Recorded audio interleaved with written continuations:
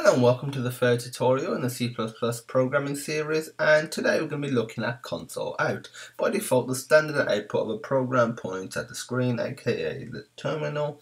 So with the cout operator and the insertion operator, which is the less than symbol, which I'll show you in a moment, you can print messages onto the screen.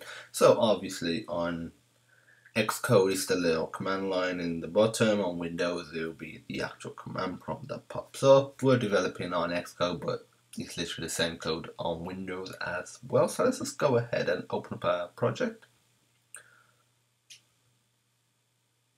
The cout or console out belongs to the standard namespace, which is the code is in here, the input output stream.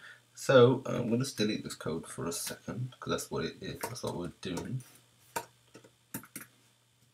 So the standard namespace is std, and then to access the standard namespace you do colon, then you, at least there's a lot of functions here. And what we want to do is the cout, which is part of the output stream because we're outputting text to the screen. So we just click enter, and now to actually write text or anything, we do the less than, then we write some text. We're just going to write hello world, this is text, and then you can either end it with a semicolon like that right there. We'll show you the result. And as you can see, program ending with exit code 0 was on the exact same line. A lot of times you don't want it to be on the exact same line whatever the next piece of text is. So what you can do is less than again, and you can do std colon end line,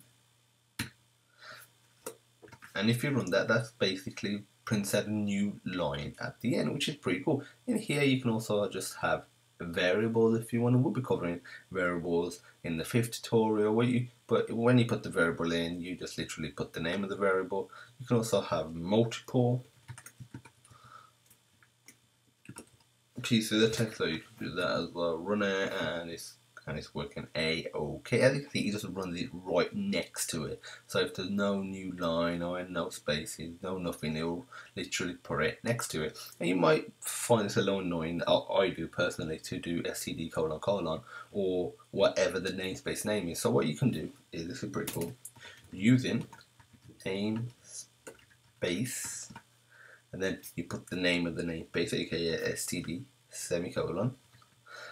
And now you can run it fine with std colon as well, so old code won't be affected by this. But if you get rid of it and now run it, just get rid of that one, it still works a-okay because we have just included the namespace here. We've used it at the top, so that's pretty cool. Some people prefer to keep using namespace, so when you're going through code you see exactly what's part of what namespace, but again, it's personal preference. That's it for this tutorial. In the next tutorial, we're going to look at data types within C++. If you have any questions, feel free to message us at support@sonarsystem.co.uk.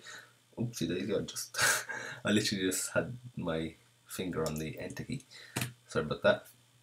Yeah, where was it? Yeah, feel free to message us at support@sonarsystem.co.uk. The email will be in the description. You can comment on this video or just directly message us via YouTube, whatever you prefer, whatever suits you. Also, all the required links for the source code will also be in the description. And as usual, thanks for watching, and I hope you have a nice day.